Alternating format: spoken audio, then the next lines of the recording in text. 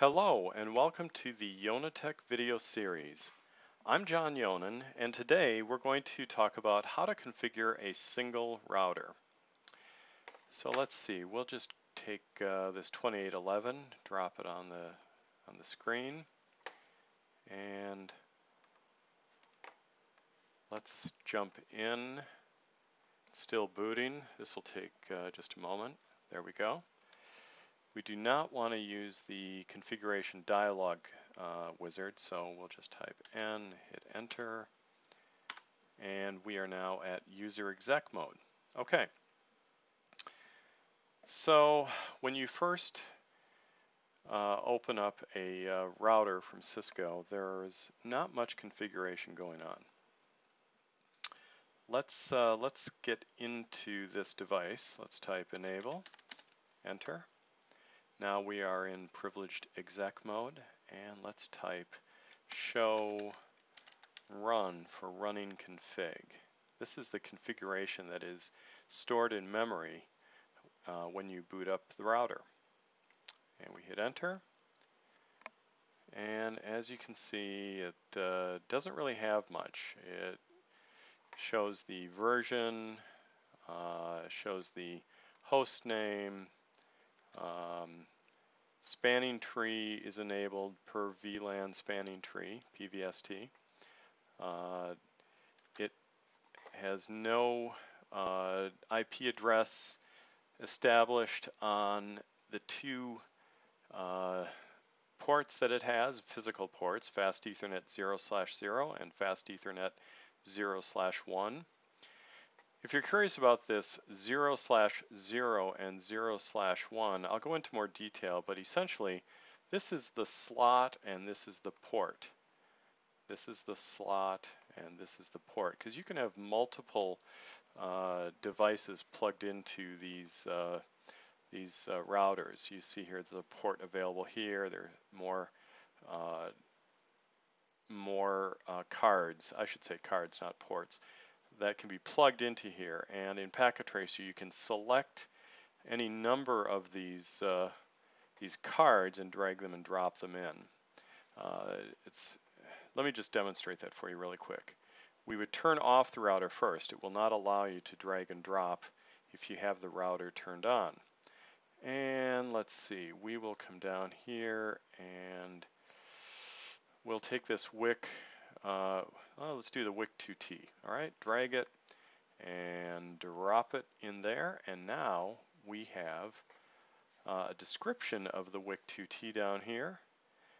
Essentially, these are serial interfaces. I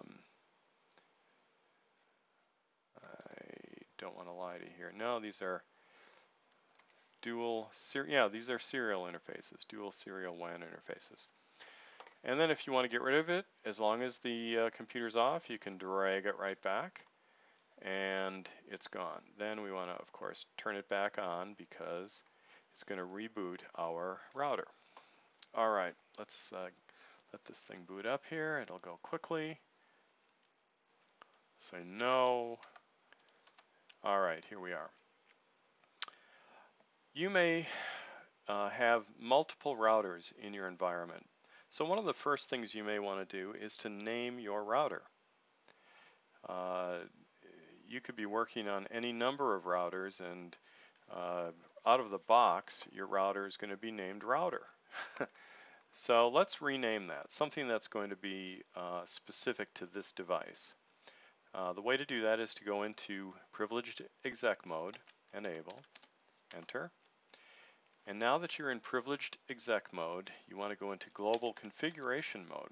We'll just say conf T for short, configure terminal. Okay, here it's very simple to change the name of the router. You simply type host name space and then whatever you want to call it. Let's call this one home router 1. Enter. Now you'll notice this router is called home router 1. After you make a change, you may want to save that in case the router were to reboot. unless it's been saved, whatever has been saved into the memory of the device, the running config, it really needs to be saved to flash memory. Okay? The way to do that is to simply type, we'll go back one level, simply type copy running config dash startup config. Now I'm using the tab key to complete it, but you can just say copy run space start. That will work. Hit enter. Destination file name startup-config. If you want, you can just hit enter here and it will save it to the default. Alright? Now that router name is saved permanently, even if the router were to reboot.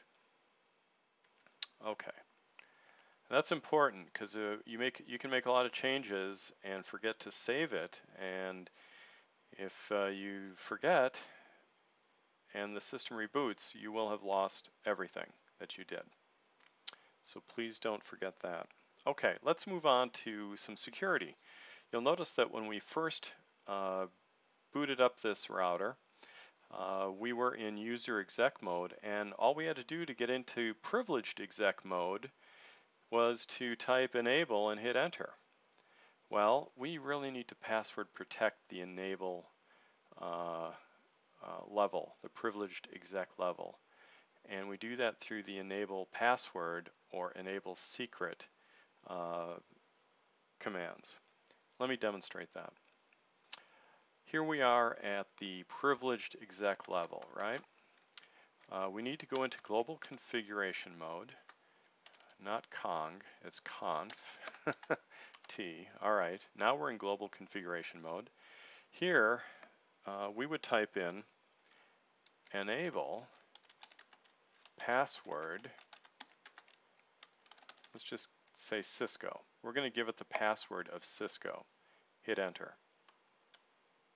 Now, if I were to go back out and I type enable and I hit enter, now it's requiring me to enter a password, and the only password that it will allow me to gain access to the privileged exec mode is the password of Cisco.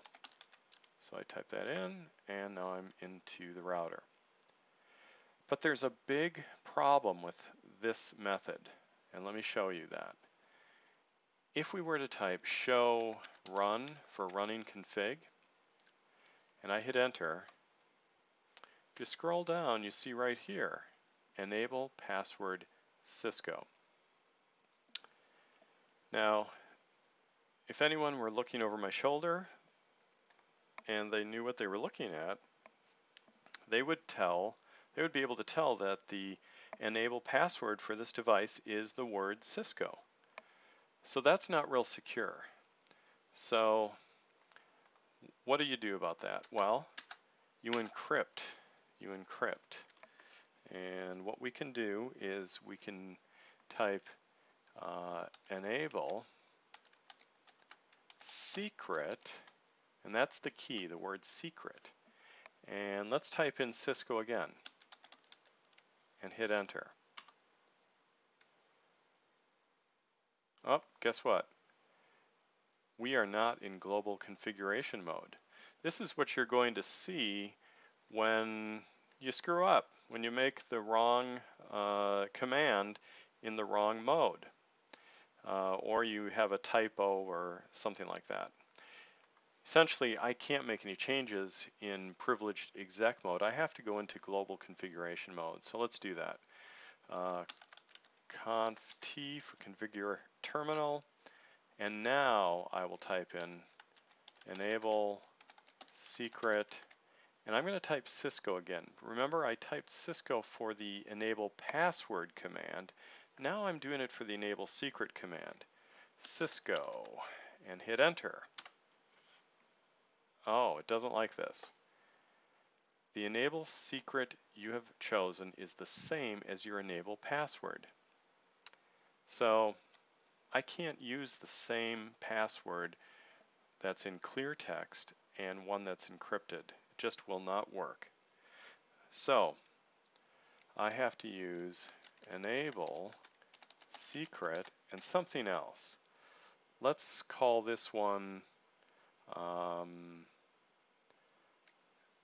S3CR3T. That's secret with 3's in place of e's, okay? S3CR3T. Hit enter. Now, and it took that one. Now let's do this. Let's go back to privileged exec mode and let's type in show run for running config. Hit enter. Look what happened. The enable secret line has created an encrypted password. That is the S3CR3T password that I just put in. Now it still shows this one, but this one gets trumped by this one. So you'll never be able to use this at this level again. So we're going to want to get rid of this though, okay? So let's do that. We will go into configuration terminal, or global configuration mode, and that line was enable password Cisco. So what do? If you want to get rid of a line, you type no enable password Cisco.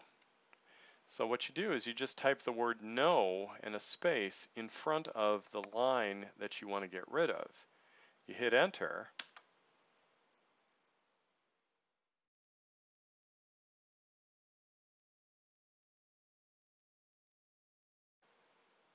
Oh, duh, no. Oh, remember our history? We can go up arrow, and let's just take off this Cisco, just no enable password. Hit enter, that'll take it. Doesn't care about the word Cisco or whatever password you have entered in there. It just cares about the actual commands, enable password. So you hit no enable password. Now if we were to go back and type a show run, hit enter, you'll notice enable password and the word Cisco is gone. Okay? All right. Let's do something else here. You know what? We're up to 12 minutes. I'm going to have a second video about securing the line console. Let me just show you what that is right now. Show run.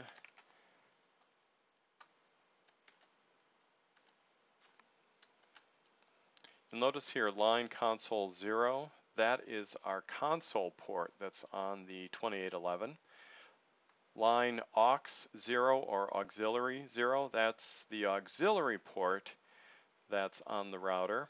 This one is in blue, this one is in black, and then there's VTY, line VTY, which stands for Virtual Terminal 0 space 4. That means there can be up to 5 simultaneous connections to this router. 0, 1, 2, 3, and 4. We'll go into some detail on how to secure these in our next video. For now, we will sign off, and if you have any questions, please post below. If you have any comments, please post below. If you would like to see anything, or if I've missed something, please mention it. I will try to get back to everyone. Easier said than done, but I will do my best. And this is John Yonan. I hope you have a great day.